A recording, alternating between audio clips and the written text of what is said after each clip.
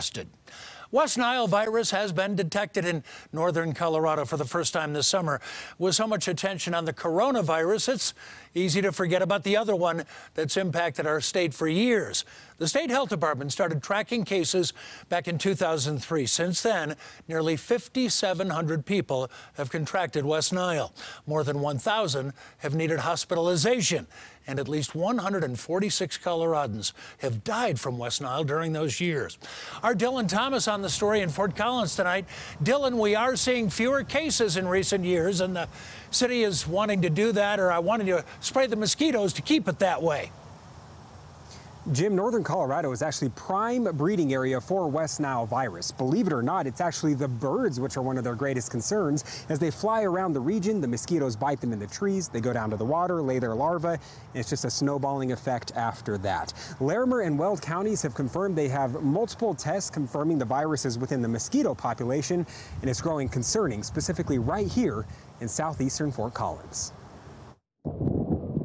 West Nile virus isn't new to Colorado. West Nile virus is in our region every year. But its rapid spread this year is of concern. The infection rate is drastically increasing right now. The community should always have concern. Of Fort Collins' 53 mosquito traps, just 2 had cases of West Nile 2 weeks ago. This week we had 11 of our 53 traps test positive. Most of which are in the southeast corner of the city, which is why Thursday night that region saw fogging trucks spraying the community. As you can see that coming through your neighborhood, you can go inside, close windows.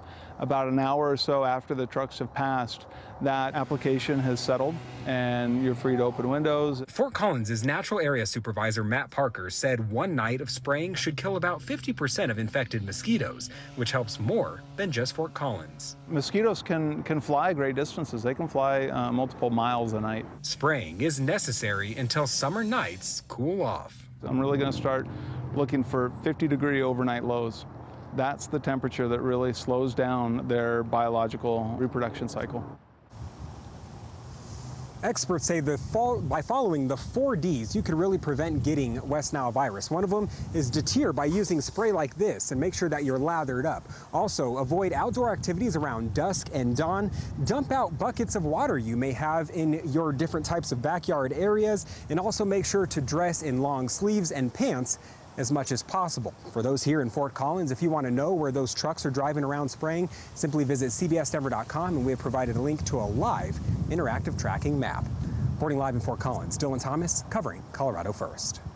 Sensitive election